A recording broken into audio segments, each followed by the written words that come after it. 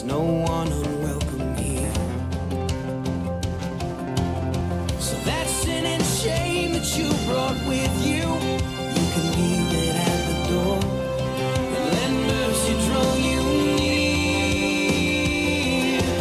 Come to the table. Come join the sinners who have been redeemed. Take your place beside the Savior. Sit down and be set free. Come to the table. Come to the table. To the thief and to the doubter, to the hero and the coward, to the prisoner and the soldier, to the young and to the older, all who hunger, all who thirst, all the last and all the first, all the paupers and the princes, all who fail, you've been forgiven, all who dream and all who suffer, all who loved and lost another, all the chained and all the free, all who follow, all who lead, anyone who's been let down, all the lost who have been found, all who've been labeled right or wrong, to everyone who hears this song. Come to the table. Come join the sinners who have been redeemed. Take your place beside the Savior.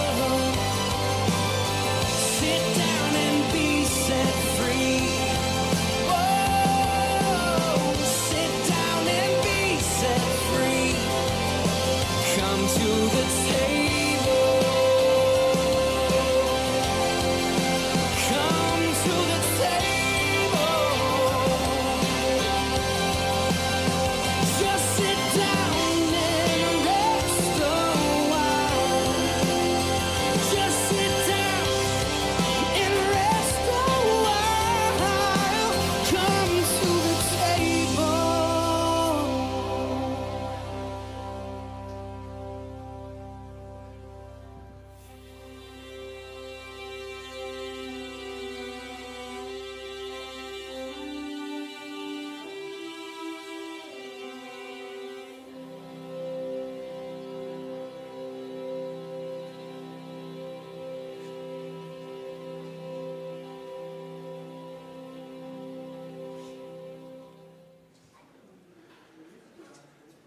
Good evening, everyone.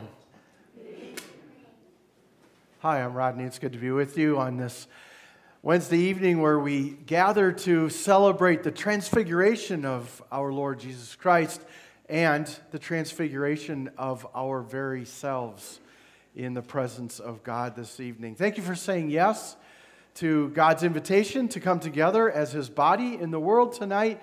For those of you who are joining us on our recorded service, welcome. Thanks for joining us here at St. Paul Lutheran in Anamosa. We gather, as always, in the good energy as we wrap up this Epiphany season. We notice and give thanks for all of the ways that God has been revealed to us since Christmas, all the ways we've noticed how God is active in our lives, even in the midst of our turmoils and our doubts and our struggles and our illnesses. We know that God is with us, and so we gather to celebrate that tonight. In particular, just wanted to remind you that a letter was sent out to all of your households this week, so you can take a look at that. It has some pertinent information in there about the season of Lent, which begins next Wednesday with Ash Wednesday, and we will have services at noon and 6 p.m., and we invite you to come and join us as we begin that penitential season of Lent, a time of fasting and charity and prayer. And so take a look at the letter. Consider how it is that God is calling you into a deeper relationship at this time in the year. And as we come together here at St. Paul, we lift each other up, walking that journey together. strengthened in Christ's presence and gifts of Spirit. And so take a deep breath. Just allow yourself to be here at this time. Just let any busyness or stresses of the day, let them be carried away. Let them be carried away on your breath. Ruah, breath of God, Holy Spirit, animating us, filling us with life.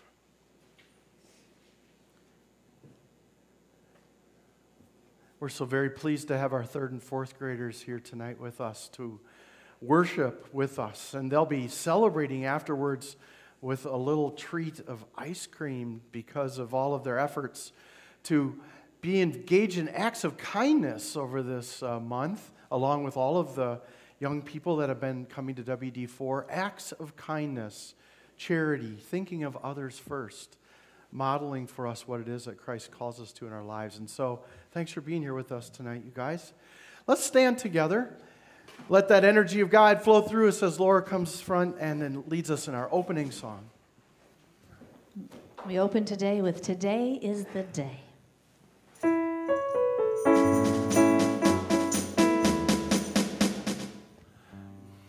We're going to try another key, just a second.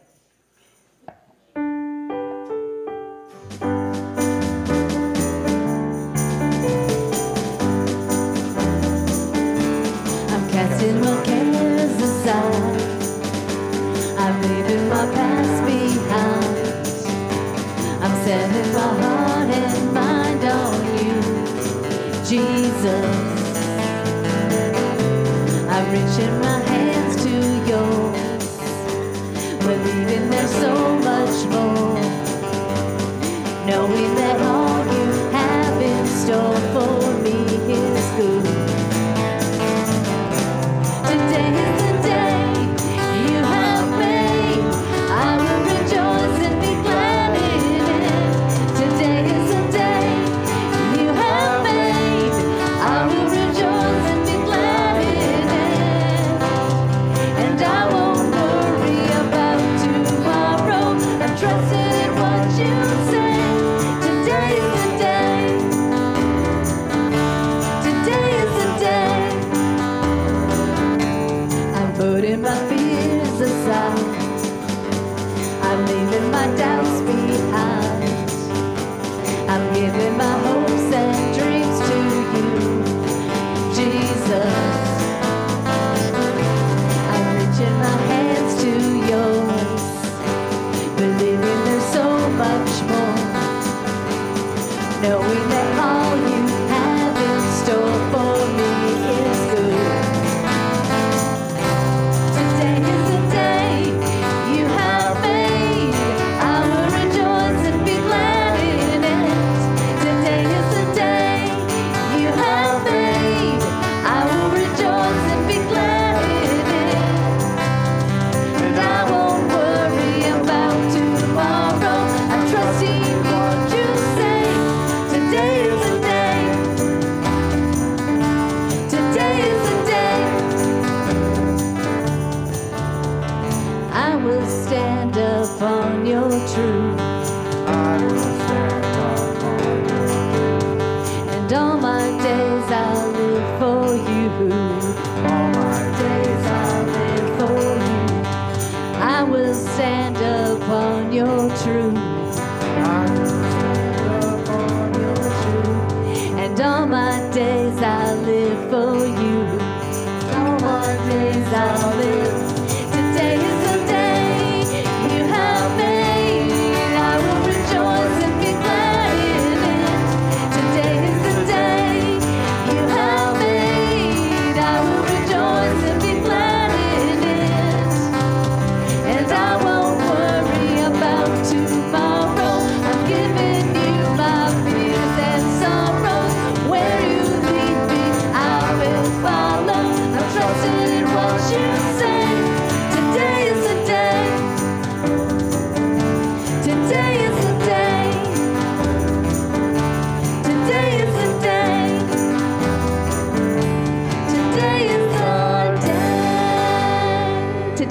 day that the Lord has made. Let us rejoice and be glad in it. We are called to do that every single day as we wake up in the morning, to rejoice and be glad, for we have another day of breath and life that God has given us so that we can go out into the world to be God's hands and feet. And everything in our lives that we do, we give glory to God. And so I wonder how many of you this morning woke up in this morning and said, God, be the glory. Rejoice that I am alive today and I can live my life according to what you teach me to do. Or did we wake up this morning and grumble because it was freezing cold outside and we had to go to work or we had to go to school?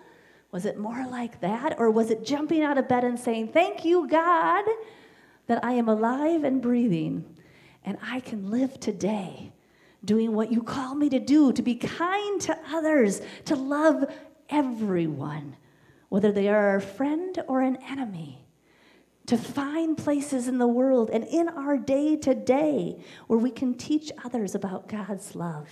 And we come here tonight and we reflect on our day, and you know what?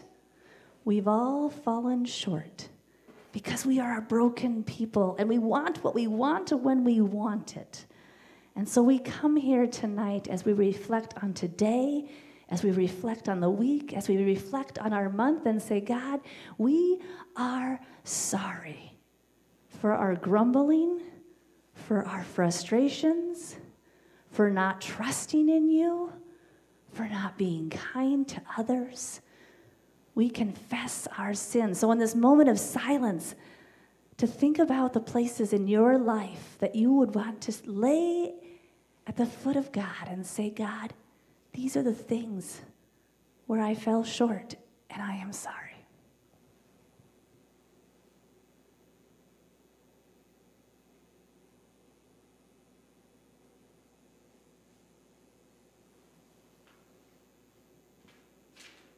And what we know is it's not just us who have fallen short, but each and every one of us in this place and all around. And so together we confess and we say the words on the screen.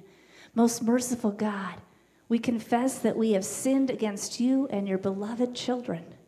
We have turned our faces away from your glory when it did not appear as we expected. We have rejected your word when it made us confront ourselves. We have failed to show hospitality to those you called us to welcome. Accept our repentance for the things we have done, the things we have left undone.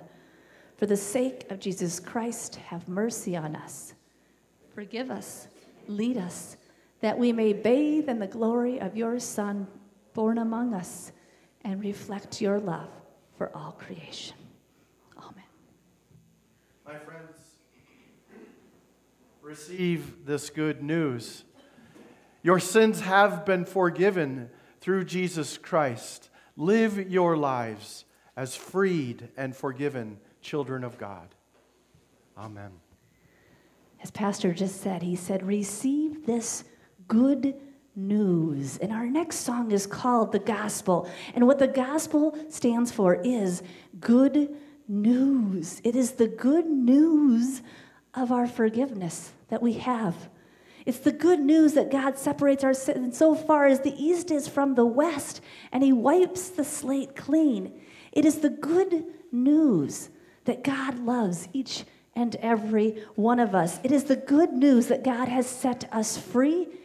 It is the good news that we are children of God. Let's sing about it.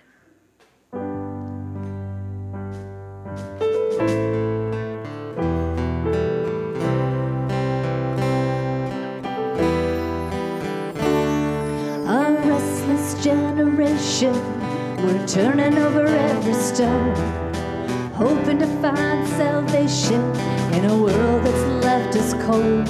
Can we get back to the altar, back to the arms of our first love? There's only one way to the Father, and he's calling out to us. To the captive it looks like freedom, to the orphan it feels like home, to the skeptic it might sound crazy to believe in a God who loves. In a world where our hearts are breaking and we're lost in the mess we've made, like a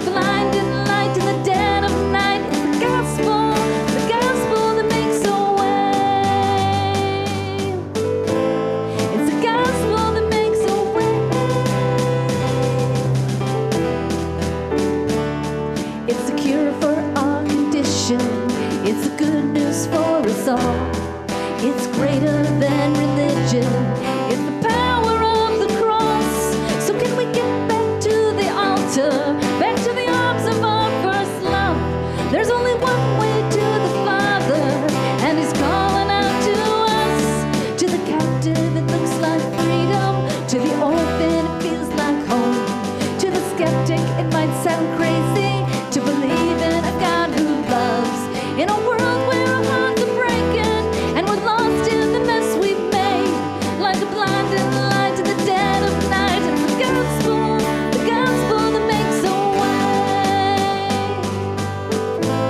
It's the gospel that makes a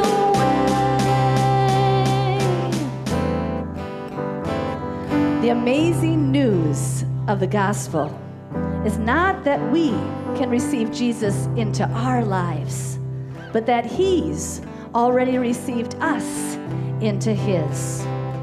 In my own life, it means forgiveness when I know I deserve the fall. It called me out of my darkness, it carried me to the cross. In a moment, my eyes were opened. In that moment, my heart was changed, like a blinding light in the dead of night. The gospel. To the captive, it looks like freedom. To the orphan, it feels like hope. To the skeptic, it might sound crazy to believe in a God who loves. In a world where our hearts are breaking and we're lost in the mess we've made, like a blinding light in the dead of night. The gospel that makes a way. It's the gospel that makes a way.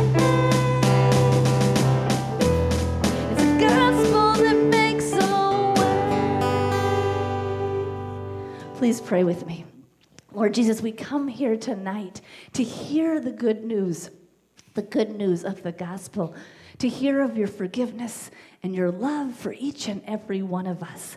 Help us to not be lost in the mess of our own lives, but instead to open our hearts and our minds and our ears to return back to you, to return back to your arms, to return back to your love, and to return back to your grace as our lives are transformed, as we hear of your love for each and every one of us tonight.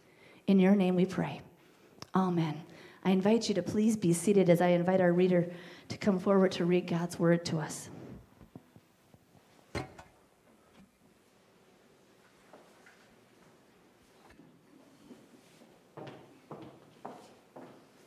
Good evening. Our first reading this evening is from Exodus chapter 34. When Moses came down from Mount Sinai carrying the 2 tablets of the testimony, he didn't know that the skin of his face glowed because he had been speaking to God. Aaron and all the Israelites saw Moses, saw his radiant face, and held back, afraid to get close to him. Moses called out to them. Aaron and the leaders in the community came back, and Moses talked with them. Later, all the Israelites came up to him, and he passed on the commands, everything that God had told him on Mount Sinai. When Moses finished speaking with them, he put a veil over his face. But when he went in to the presence of God to speak with him, he removed the veil until he came out. When he came out and told the Israelites what he had been commanded, they would see Moses' face, its skin glowing. And then he would again put the veil on his face until he went back to speak with God again. Word of God, word of life. We'll now read together Psalm 99. God rules. On your toes, everybody. He rules from his angel throne. Take notice. God looms majestic in Zion. He towers in splendor over all the big names. Great and terrible your beauty. Let everyone praise you. Holy, yes, holy. Strong King, lover of justice, you laid things out fair and square. You set down the foundations in Jacob, foundation stones of just and right ways. Honor God, our God. Worship his rule. Holy, yes, holy. Moses and Aaron were the priests. Samuel among those who prayed to him. They prayed to God, and he answered them. He spoke from the pillar of cloud, and they did what he said. They kept the law he gave them, and then God, our God, answered them. But you were never soft on their sins. Lift high, our God. Worship at his holy mountain. Holy, yes, holy is God, our God. Our second reading is from Paul's letter to the Christian community in Corinth, Greece, from the 3rd chapter. With that kind of hope to excite us, nothing holds us back. Unlike Moses, we have nothing to hide. Everything is out in the open with us. He wore a veil so the children of Israel wouldn't notice that the glory of God was fading away, and they didn't notice. They didn't notice it then, and they don't notice it now. Don't notice that there's nothing left behind that veil. Even today, when the proclamation of that old bankrupt government are read out, they don't see through it. Only Christ can get rid of the veil so that they can see for themselves that there's nothing there. Whenever, though, they turn to face God, as Moses did, God removes the veil, and there they are, face to face. They suddenly recognize that God is a living, personal presence, not a piece of chiseled stone.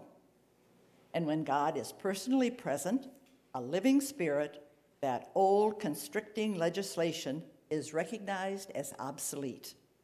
We're free of it, all of us. Nothing between us and God, our faces shining with the brightness of his faith. And so we are transfigured, much like the Messiah, our lives gradually becoming brighter and more beautiful as God enters our lives and we become like him. Since God has so generously let us in on what he's doing, we're not about to throw up our hands and walk off the job just because we run into occasional hard times. We refuse to wear masks and play games. We don't maneuver and manipulate behind the scenes, and we don't twist God's word to suit ourselves. Rather, we keep everything we do and say out in the open, the whole truth on display, so that those who want to can see and judge for themselves in the presence of God. Word of God, word of life.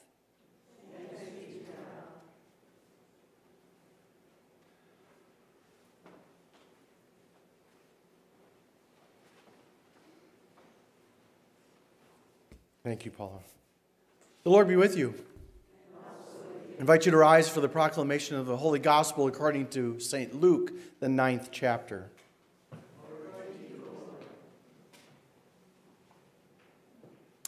About 8 days later, Jesus climbed the mountain to pray, taking Peter, John, and James along. While Jesus was in prayer, the appearance of his face changed and his clothes became blinding white. At once, 2 men were there talking with him. They turned out to be Moses and Elijah. And what a glorious appearance they made.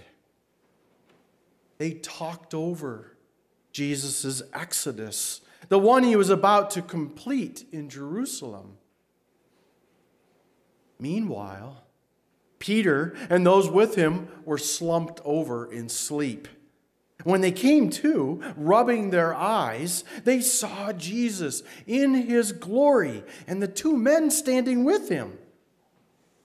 When Moses and Elijah had left, Peter said to Jesus, "Master, this is a great moment. Let's build 3 memorials, one for you, one for Moses, one for Elijah." He blurted this out without thinking.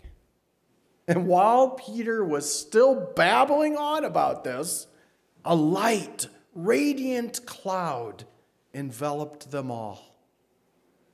As they found themselves buried in the cloud, they became deeply aware of God.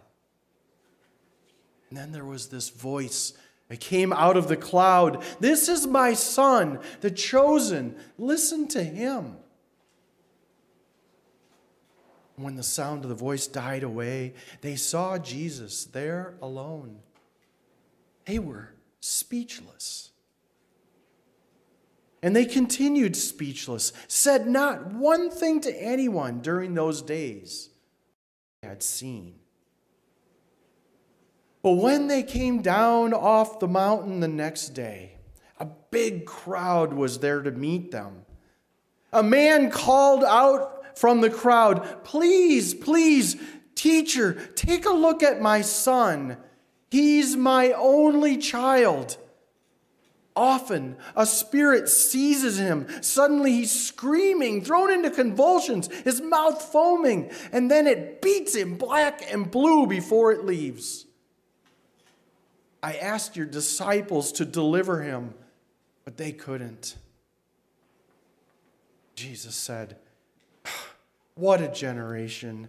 No sense of God. No focus to your lives. How many times do I have to go over these things with you? How much longer do I have to put up with this? Bring your son to me." And while he was coming to Jesus, the demon slammed the boy to the ground and threw him into convulsions. Jesus stepped in.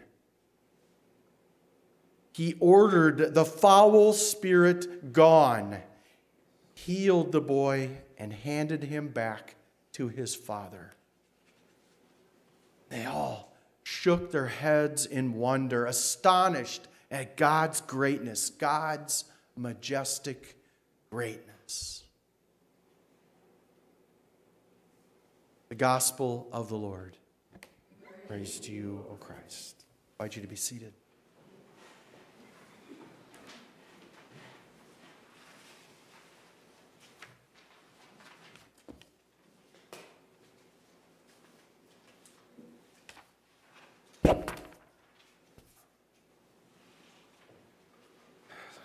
So let me ask you guys something. Third and fourth graders, look at me for a second, okay? I know you were probably given some kind of a writing assignment, right? Like, it's really important what I'm going to say, and so you have to record it, right? Take notes. Tell your teachers afterwards. You have to go home and tell your parents, right, afterwards? You don't have to? Why? You're special privileged, aren't you? Because you live with really awesome parents. Right? Yeah, your mom. Not your dad so much, but your mom, certainly. Kylie. Let me ask you guys, you're looking at me. Does your face ever glow? No. It doesn't? Do you know for sure? Yes. Does your face ever glow? My face is not a flashlight. That's true. You are right. If I asked your parents, though, do you think they would say that they've seen your faces glow? I bet they would. Why? Because your parents love you. That's right. We see things in other people when we love them, don't we? Well, so why did I ask you about this? How do you get your face to glow? Some of us in the congregation have to wash with oil of Olay every night if we want our faces to glow. But, yeah, yay, Betty, yeah. You could hold a flashlight on your face. That's a different kind. That's like a glow that reflects, though, right? In this first reading, did you hear this part, though, where Moses comes down off of the mountain? I just walked up the mountain. Moses just came down off the mountain to the people. And it says that the people saw his face glowing. Why was Moses' face glowing? Who had he encountered up on the mountain? Do you remember? Who did he talk with? It's not Jesus, because Jesus didn't come yet. Who was Moses talking with? Whoever he was talking with gave him 2 tablets of commandments. You remember who that was? It's not a trick question. It's God, you're right? Yeah, Moses was talking with God because God gave Moses the commandments. The commandments not to oppress us, but the commandments that were given out of love. And Moses had this encounter with God, who is love. And the people in his day, though, were scared because they thought that if you saw God face to face, you would die. But instead, here's Moses standing in their midst, having talked with God, brings them God's loving commandments, and he's very much alive. His face is glowing because the love of God is radiating out of him. And he says to the people, God doesn't want to punish you. God doesn't want to see you condemned or to see you die here in the desert. God wants you to have life.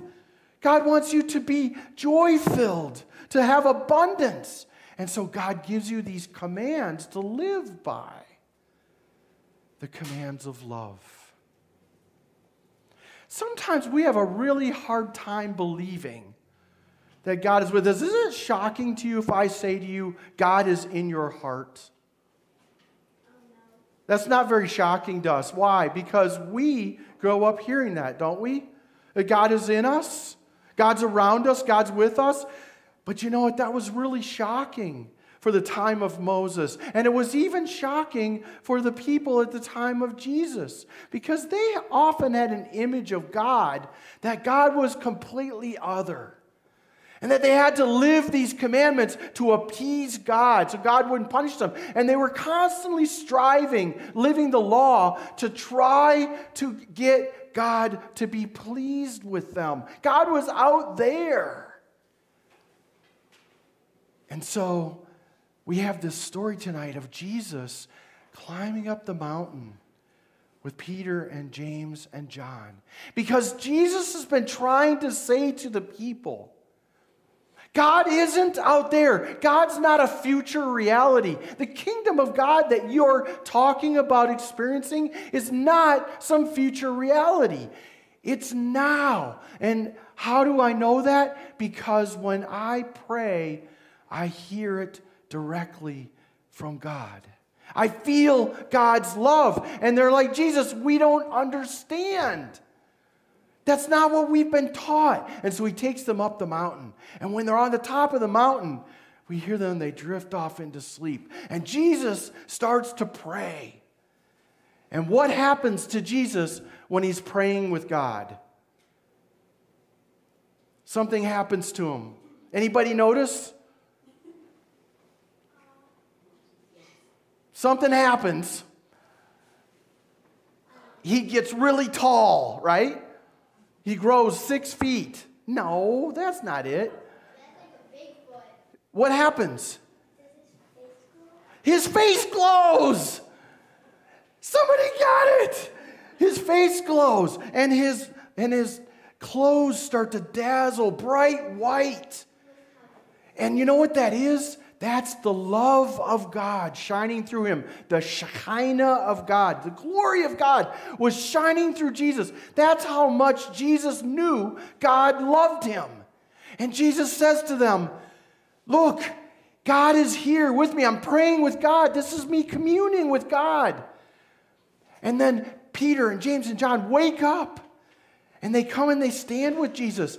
And this cloud descends around them. And they're with Jesus. They're in the midst of God's presence. And there is this tremendous glow. And it says they became very aware of God's love. Their whole lives were changed because of that. Everything they had been taught, all of the history, all the tradition was being changed as they came to understand in the totality of their beings, in their very hearts, in their faces, that God loved them now. And that they were being called to be love in the world. And they had to go and practice. And they were looking around, they're like, well, how do we do this, Jesus? And a voice comes out of this cloud. And what does the voice tell them? This is my beloved Son, my chosen one. What does it tell them to do?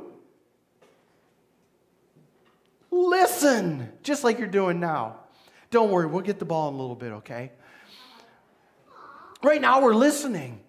We're listening to the voice of Jesus, and we're watching. And see, this is what's cool about his disciples. They got to walk with Jesus and listen to him teach, and they got to hear what he said, and they got to learn firsthand what this love of God looked like. And so they come down off the mountain, we hear the next day, and they're walking through the crowd, and Jesus shows them what this love of God is. His face glowing with the presence of God. He walks through the crowd, and a guy shouts out, "Jesus, teacher, come and see my son, my only son, my son who will carry on my legacy, my son who is the apple of my eye, the one that I've been called to raise up. He is cursed. He's filled with a demon." Put yourself in this boy's place for a minute. This young boy, your age, his whole life, what has he known? He's out of control. He convulses. He falls on the ground and he shakes. His muscles get rigid and his eyes roll back. He loses consciousness. But it's not only that. It's what the people say about him. You're cursed. You're filled with a demon. You sinned. You've made God mad. Or maybe your parents did. Somebody made God mad, and look what's happening to you. You are suffering because of your curse, your sin. And this young boy, can you imagine that? Never hearing that he's good enough. Never hearing that it's okay, that he's only a sick kid, that he needs to be avoided, he needs to be excluded. He's never heard that he's loved, that he's chosen, that he's enough. And Jesus walks in the situation, and the dad says, come see my boy. And Jesus walks up, and what does he hear from the dad? Your disciples couldn't deliver him. And Jesus, surprisingly, gets angry with his disciples. He says, "Why don't you get it yet? How long am I going to have to teach you about who God is and what God is doing? Why? Why couldn't they deliver the boy from his demon? Because they did the exact same thing that everybody who had come before them had done. Where's the sin? Are you not living the law well enough? What's the offering that you took to the temple last year? Do you say your daily prayers? Certainly somebody sinned. And they spent all their time judging and labeling and enforcing everything that this young boy has heard his whole life, everything the father has heard since the boy was chosen. The boy was a bane to the father instead of his great joy, his pride. And Jesus sees this, and he says, you people, no sense of God. What? No sense of love. All you can see is the law. All you can see is what's broken. All you can see is how to exclude and to separate. Don't you understand? God is about life and about love. And Jesus steps in, names the evil spirit, judgment, curse, separation, lack of love. He names the spirit, away with you. And he takes the boy. You can imagine him, his face glowing, saying to the boy, you are not cursed. You are not a product of sin. You are not destined for separation and exclusion and isolation and loneliness. You are not displeasing to God who created you and gives you life. Return to your home. Father, take him, love him, raise him up as best you can to be the child of God that he is. And the boy was healed. Not keyword. Healed. Why? Because relationship. The power of the relationship with God is what healed him. In Matthew, we hear Jesus say, the only way that you can deal with this is through prayer. It's absolutely true, and Jesus modeled this on the mountain. The power of prayer is not rendering something outrageous or extraordinary over people. No, it's about knowing God's will because we talk with God. We spend time with God. We know God and God's will. That's what prayer is, and there's power in that. And the power that comes through prayer is love, the ability to love and to heal. And as Jesus called us last week, to pray for our enemies. The only way we can have the power to pray for our enemies is to pray with God, to know God and God's will. You, my friends, young and old, you have the power to pray, to know God's love, to be God's love. You have the power to glow with the love of God.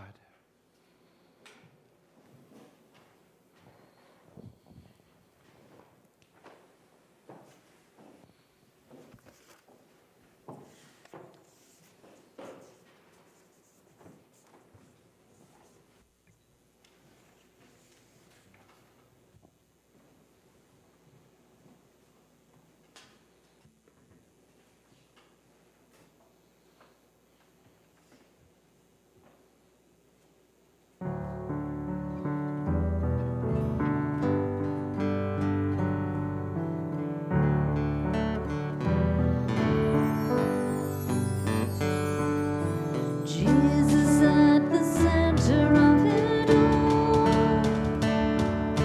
Jesus at the center of it all. From beginning to the end, it will always be, it's always been you, Jesus.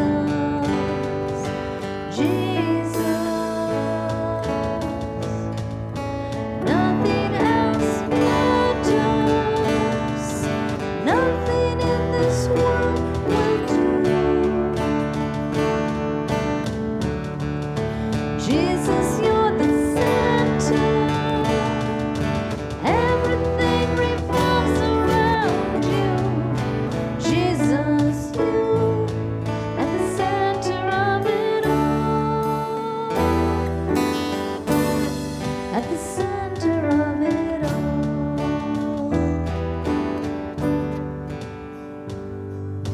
Jesus at the center of my life. Jesus at the center of my life. From beginning to the end, it will always be, it's always been you, Jesus. Jesus. Nothing else matters. Nothing in this world will do. Jesus, you're the center. Everything revolves around you. Jesus, you. From my heart to the heavens, Jesus be the center. It's all about you. Yes, it's all about you. From my heart to the heavens, Jesus be the center. It's all about you. Yes, it's all about you. Jesus be the center of your church. Jesus be the center of your church. And every knee will bow, and every tongue shall confess you, Jesus. Jesus. Jesus. Jesus. Nothing else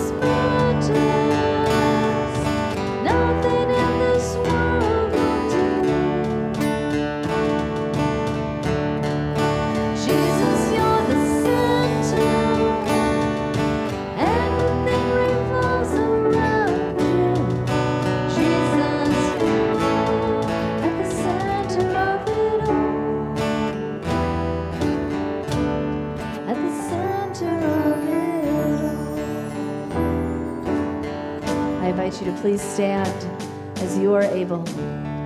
As we confess our faith in the words of the Apostles' Creed, we say together, I believe in God, the Father Almighty, creator of heaven and earth. I believe in Jesus Christ, his only Son, our Lord. He was conceived by the power of the Holy Spirit and born of the Virgin Mary. He suffered under Pontius Pilate, was crucified, died, and was buried. He descended into hell. On the third day he rose again. He ascended into heaven and is seated at the right hand of the Father. He will come again to judge the living and the dead. I believe in the Holy Spirit, the Holy Catholic Church, the communion of saints, the forgiveness of sins, the resurrection of the body, and the life everlasting. Amen. Amen. We are formed by God's word to be Christ's body in the world. We are called to pray, to bring the love of God to the world, to each other, to ourselves, and for ourselves. And so I invite you to think about your own lives, those people in those situations that you would like to join to the prayers of the church at this time. The Spirit of the Lord is poured out upon us in abundance, so we are bold to pray for the church, the world, and all that God has made. Transform us by your greatness, O God. Send us down the mountain to share joy with all people. Make us agents of change, confident that your hope will vanquish despair and your goodness will conquer evil. God of grace, Hear our prayer. the mountains and the valleys sing your praise. Dazzle us with your presence in every landscape. Bluffs built by ancient glaciers, canyons carved by flowing rivers, flat horizons with uninterrupted views, and sands shaped by ocean tides. God of grace, Hear our prayer. you love justice and establish equity. Strengthen leaders of local governments, community nonprofits, and grassroots campaigns. Bless them with gifts of integrity, creativity, and sound conscience. Build up safe and joyful communities where all people may thrive. God of grace, Hear our prayer. heal those who are in distress, especially Ed Allaire, Bob Kropfel, Dan Lambertson, Sean and Valerie Lambertson family, Natalie Vasky, niece of Barb Kleiss, and Hank Berry. Give patience to those waiting for answers. Grant hope to those who have reached the limits of treatment. Give passionate hearts to those who accompany loved ones through illness and uncertainty. God of grace, Hear our prayer. today we shout Alleluia from the mountaintop. This week we enter the wilderness of Lent. Bless all who prepare and lead us in worship during this change of season. Pastors, deacons, musicians, and all who contribute to our worship life. God of grace, Hear our prayer. blessed are those who listen to God's voice in this life and now rest with him. Transform us from glory into glory and give us your presence that we do not lose heart. God of grace, Hear our prayer. since we have such great hope in your promises, O God, we lift these and all our prayers to you in confidence and faith through Jesus Christ, our Savior. Amen. Amen. The peace of the Lord be with you always. I invite you to share with those around you a sign of Christ's peace. Peace be with you. Peace, peace, peace, Gary.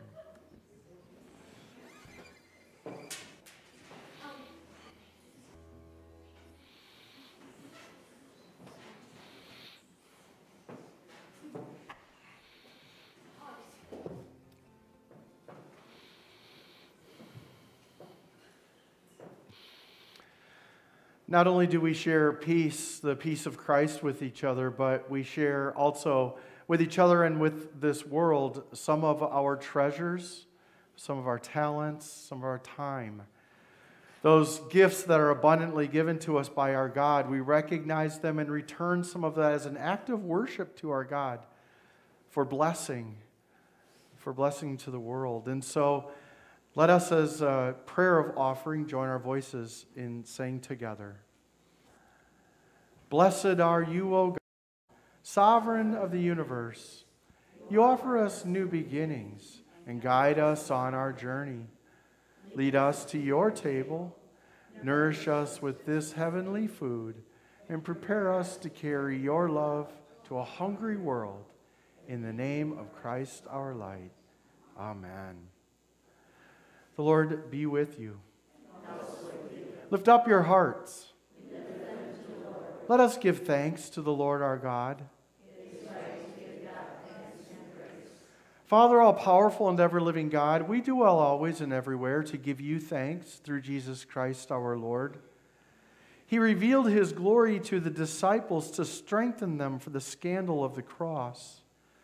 His glory shone from a body like our own to show that the church, which is the body of Christ, would one day share his glory. In our unending joy, we echo on earth the song of the angels in heaven as they praise your glory forever. Holy, holy, holy Lord, God of power and might, heaven and earth are full of your glory. Hosanna in the highest. Blessed is he who comes in the name of the Lord. Hosanna in the highest. Hosanna in the highest. And so now, in the power of Holy Spirit, let us remember Christ in this sacramental meal as we sing, "Remember Now, My Children." The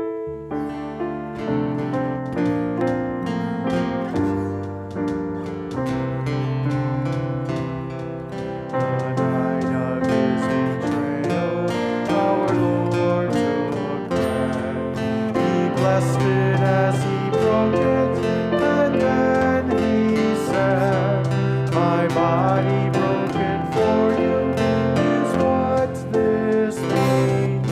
Remember now, my children, what you have seen." Then he took the chalice and raised it high. "My blood is given for you, a full supply, a covenant of promise, a cleansing stream. Remember now, my children, what you have seen." We share this food together, remembering Christ. We share a common treasure, the Lord of Christ. Share it without pleasure, a gift of love. We share our life forever with God above.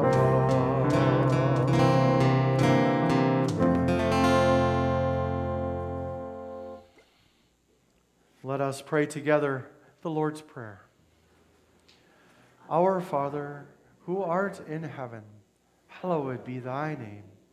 Thy kingdom come, thy will be done, on earth as it is in heaven. Give us this day our daily bread, and forgive us our trespasses, as we forgive those who trespass against us. Lead us not into temptation, but deliver us from evil. For thine is the kingdom, the power, and the glory, forever and ever. Amen. My friends, come to God's table. There is a place for you, and there is enough for all.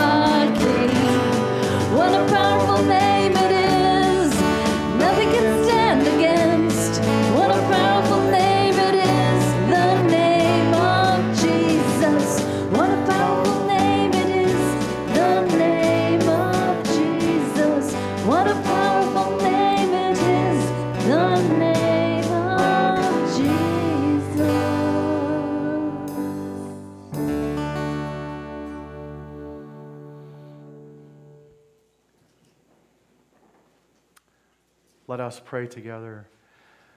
We give you thanks, gracious God, for we have feasted on the abundance of your house. Send us to bring good news and to proclaim your favor to all, strengthened with the richness of your grace in your Son, Jesus Christ. Amen. So I have a secret I want to share with you. You were all glowing when you were receiving communion, whether you knew. I know some of you wanted to say I was under my mask, but probably, yeah. I also want to just take a moment. Pastor Steve and Kathy are going to be traveling away from us. We won't see you for a little while through a lot of the season of Lent. And so just want to pray a prayer of blessing over you and Kathy in your travels. Steve, that you will be renewed and filled with great love, and that as you climb some of those mountains, that you will feel the presence of God surrounding you in a powerful way and know of our love over the miles for you. Amen. The Lord be with you. And also with you. God, Father, Son, and Holy Spirit fill you with trust, hope, and love now and forever. Amen. We send you out to testify to that love.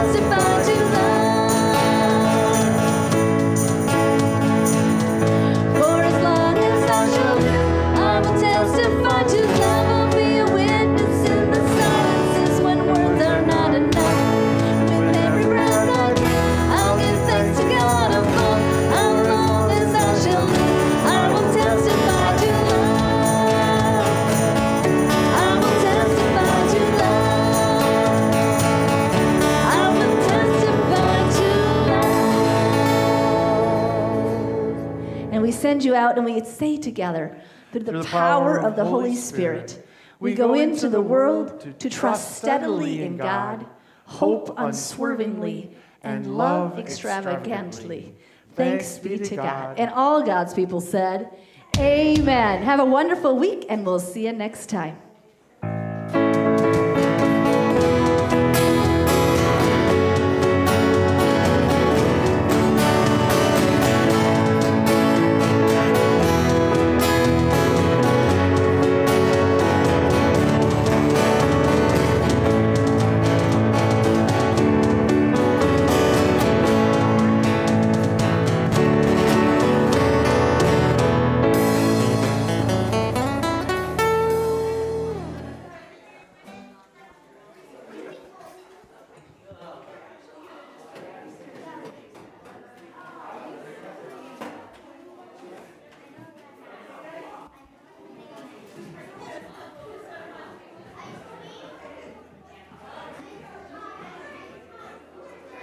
God.